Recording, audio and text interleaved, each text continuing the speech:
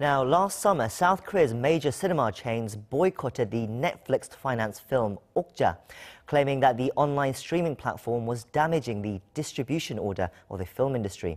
The controversy has been stirred up once again after the latest Netflix movie, Roma, was released here this week. Our Jung-hwan looks further at the issue. Netflix, the world's largest online streaming platform, has angered Korean cinemas with its latest release.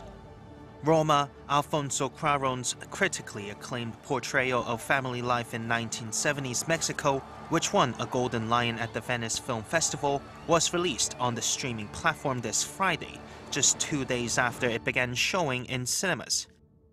Only some 40 cinemas across Korea are screening Roma, as major cinema chains are boycotting the movie, claiming Netflix should follow the standard 3-week holdback period where films are shown exclusively in movie theaters.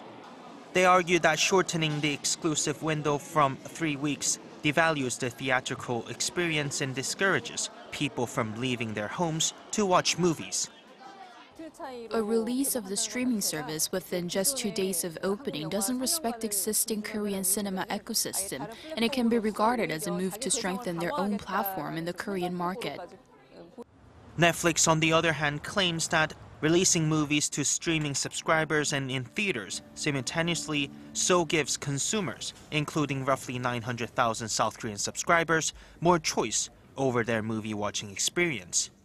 But as the battle between the streaming giant and cinema chains heightens, ordinary people who just want to enjoy the movie could be the ones who end up losing out. Jung-hwan, Arirang News.